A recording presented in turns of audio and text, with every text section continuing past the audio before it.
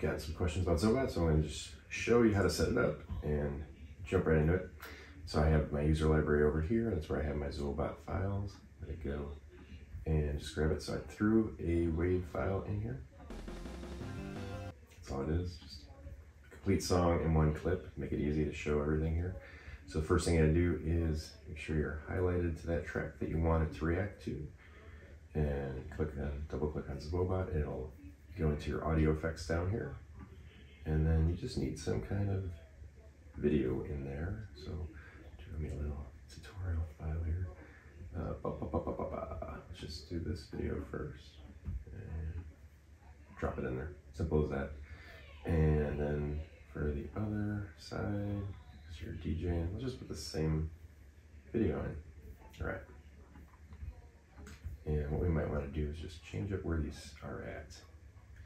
Okay, so right now the way this is set up, it's just gonna, this is just Zwobot without recording, without doing any effects, anything, okay? So, and there's still effects in here, so it can be very basic.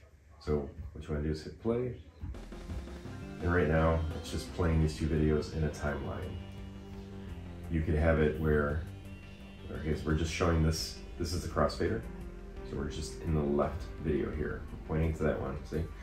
So it's just playing this video straight through. So if I turn on the beat or BPM, it will start from the beginning and just loop to the beat.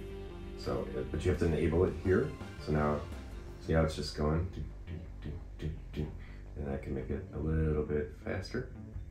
It's like shivering. And then go lower. And then bring this down as well. And it'll play longer.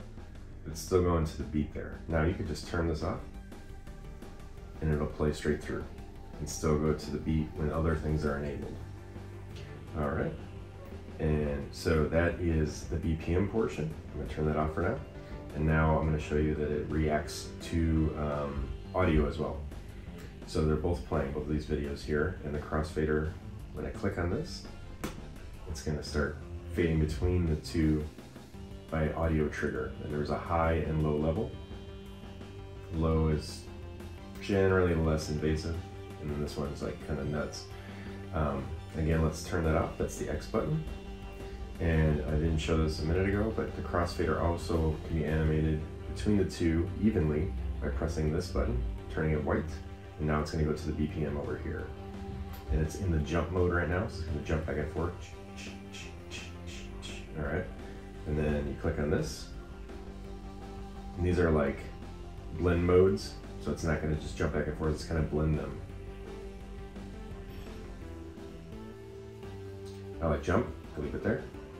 And then there's also more effects, and these are on everything basically. You have multiply, hard light, overlay, and it's a blending mode of just how they go together. So it's never quite as hard as just a hard pan without it. Turn that off. And then there's also like an invert number 2, grind. So there's some effects just in the DJ VJ setup here. And the same thing goes over here. And the speed actually, if I didn't say it already, could drastically speed up a video. So let's turn this off and go look over here. So it's playing really fast now. And then almost to a halt.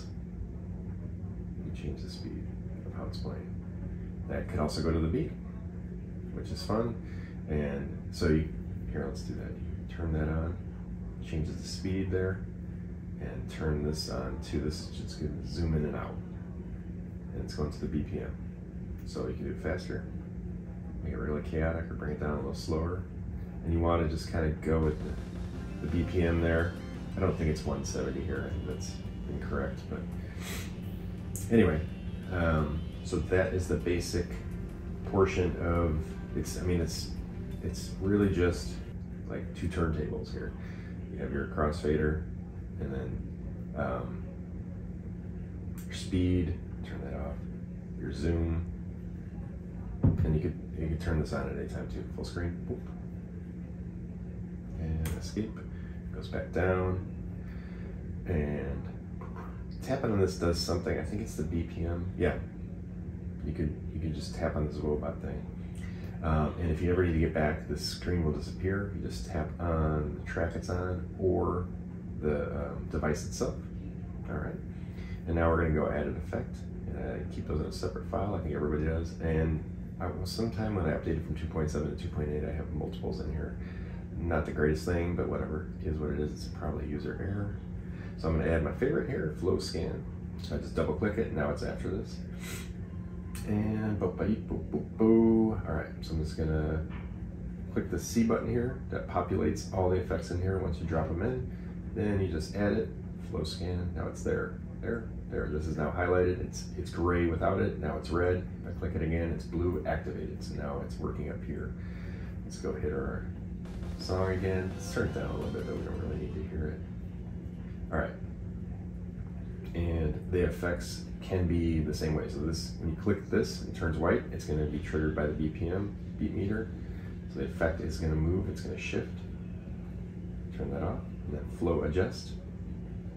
See it moving? Boop, boop, boop, boop, boop. So that's going to the BPM, and the same works for audio. So the audio is triggering it now. Turn that up a little. So see how it's kind of chaotic, the beat, and then now it's just bass. And the shift as well. All right. It gets complicated really fast. So it's flowing to the right now. If I click left, it'll just flow to the left. And down. And the reason I like sideways, look, you could shift it way over or shift it barely at all, which is really cool for these words coming on screen. And then this could be triggered with the BPM here. So we'll go up, down, left, right, side, blah, blah, blah, door, window, whatever it's called. Turn that off, same with the audio here. Now it's triggered by the audio. With the high one, high is just a little more intense than low, and then X is off. And then the flow right now is straight, meaning it's just a bunch of, and now there's a flow, which kind of just makes it psychedelic, which is really fun. And then of course you have all the same effects. Like I said, that tray always opens up, difference, kind of blends it, multiply. It's getting a little dark there, so I don't think I like any of these. Alpha, there you go. And you could always just do an invert to brighten it up. There we go. All right. Anyway, so let's turn that to off. Flow. So that's flow scan or straight scan there. And again, you can just start like clicking on everything and having it bounce between the two, and have this go too, and starts doing it for you. You know, because everything's with the BPM. You go faster. Really get chaotic, slow it down, turn off the BPM, turn that off, and then we're gonna do audio, play the file again. So now it's triggered by audio. I do like the BPM for a little more control, but if you're looking for a little more chaotic, then the audio one is the way to go. It's a bit intense. Anyway. This is off, this is on, this is off, this is on. And you can do that with MIDI learn, you know, boop, boop, and have a launch pad or something to do it. All right, let's stop that. And let's get rid of flow scan. You just delete it if you wanted to. And then to record all this, you're gonna need another module. And that is this, you just double click it, boop, boop. And now you set the output path, whatever folder you want. Movie sounds great, I don't even know what that is.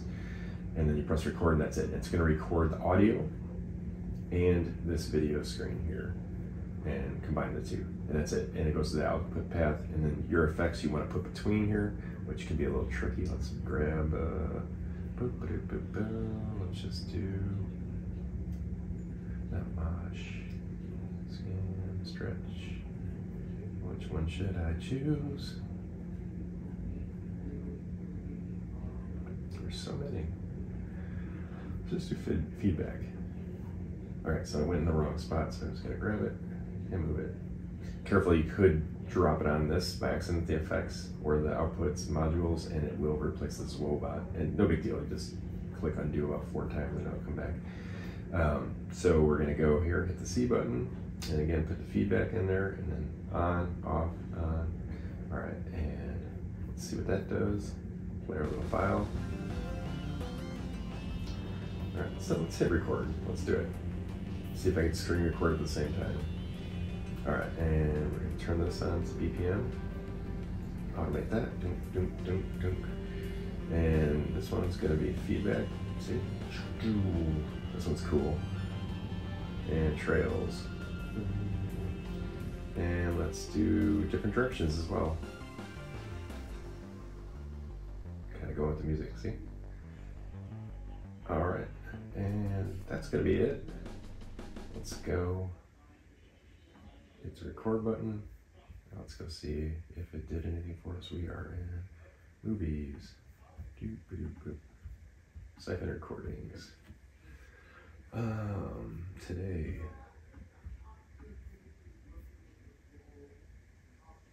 June 30th. Huh.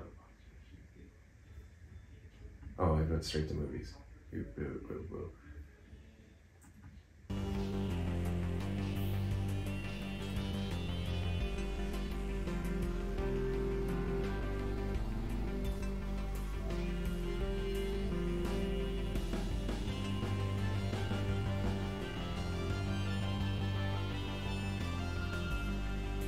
All right, you get it. So it's easy. And let me know questions, and I will further answer them later. Thanks for watching.